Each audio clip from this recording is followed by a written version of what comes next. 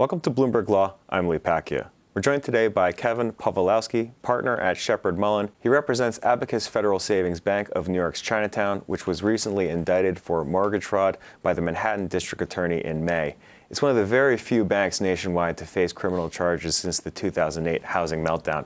Kevin, thanks for coming in. Welcome. My pleasure.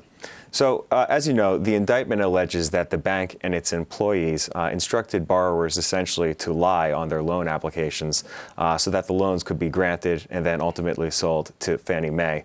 8 of your clients' former employees have pleaded guilty, and another 11 are charged in the scheme, including the bank's chief credit officer. What is the bank's defense? Well, Lee, this is a very strange and we believe, unjust prosecution, and that there are some very fundamental facts that did not come out during the district attorney's, either in the indictment or in the district attorney's media blitz that followed the indictment.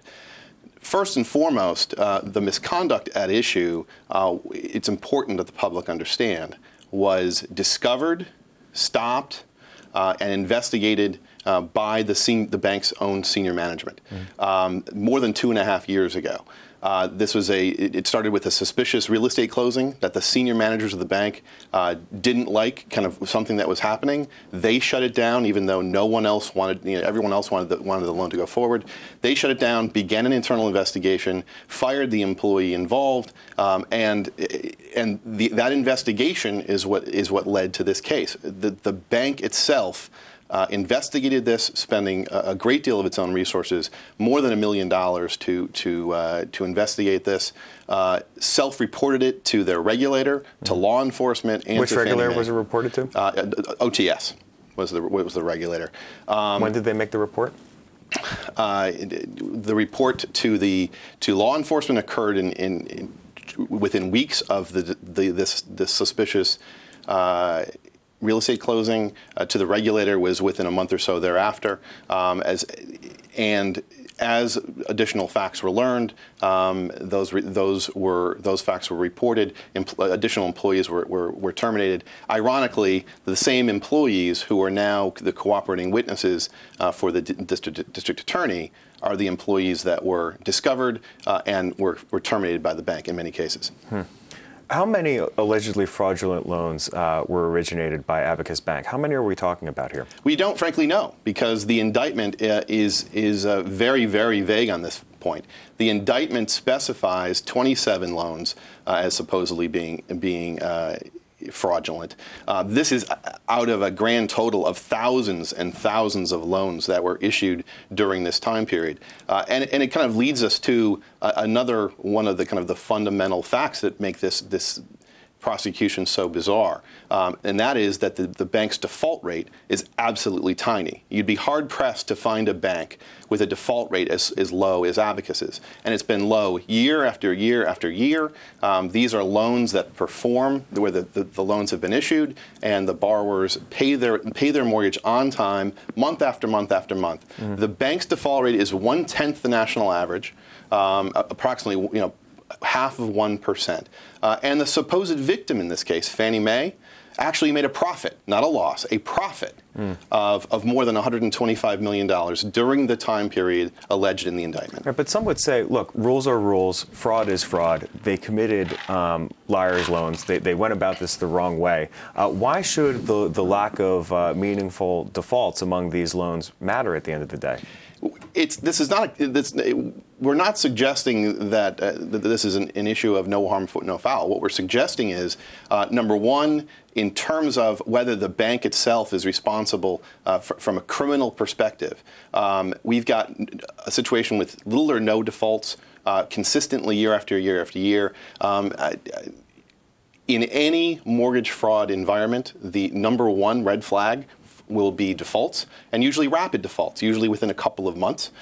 That just did not happen here. So the senior management didn't catch the fact that there was anything going on, and frankly, neither did the OTS, neither did Fannie Mae, all of whom were in the bank on a regular basis reviewing these very loan files. So the idea that the bank's senior management was somehow, is somehow criminally responsible for for misconduct by lower-level employees, and at the end of the day, the level of misconduct is something that's going to be determined at trial.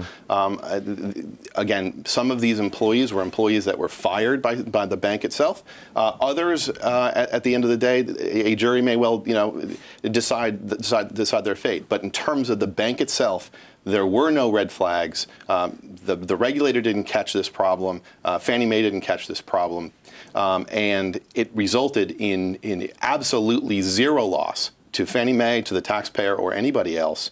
And at the end of the day, what we're suggesting is that this really should have been a regulatory problem, and it was. In 2009, according to the indictment, bank senior executives sought an exemption from new regulations that would allow regulators to examine customers' tax returns.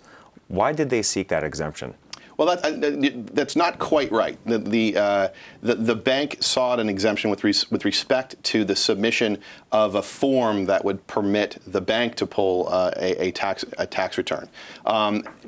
We're dealing with a small community bank in which the regulatory environment that it operates in is already pretty significant, and in light of the fact that this was a bank which had a default rate that year after year after year was 1/10 the national average or thereabouts, there was the view that an additional paperwork issue, and that's what this was, would not be appropriate for this size bank in particular, and there was an application made. That application was denied, and here we are. But it never came to pass, and there was nothing either illegitimate or improper. The bank had every right to essentially ask for an exemption. It didn't get that exemption, and therefore it followed the rules once the rules changed.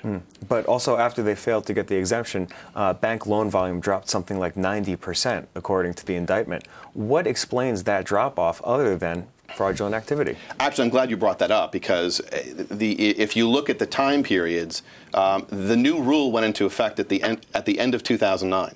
The end of 2009 is exactly when the senior management discovered the misconduct at issue, and this internal investigation began. So from essentially December 2009, which was the month that the new rule went into effect, and it was also the month that the suspicious loan closing occurred, the bank has spent, again, this is a small bank with a small senior management, and the time of that senior management since really December 2009, January 2010 has been spent, almost exclusively since that time, dealing with this issue, first with this regulator, then with Fannie Mae, and now 2.5 years later with the DA's office. There are some that say that the DA is pursuing Abacus Bank, your client, and making them a sacrificial lamb in the broader saga that is the aftermath of the housing crisis. Do you agree with that? Well, in terms of the intentions of Mr. Vance and his office, I'll leave that for others to question.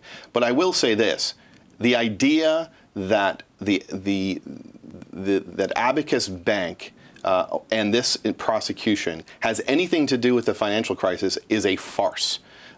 During the course of the time period that's charged in this indictment, not only did Fannie Mae not lose a dollar, Fannie Mae actually made a profit of more than $120 million on Abacus's portfolio. Frankly, if every bank committed mortgage fraud the way that Mr. Vance has alleged Abacus Bank committed mortgage fraud, we wouldn't have had a financial crisis, because Abacus's borrowers make their payments month after month after month, essentially at a record scale. So any suggestion that this is somehow a lesson of the financial crisis is so far off base that it's not even worth responding to.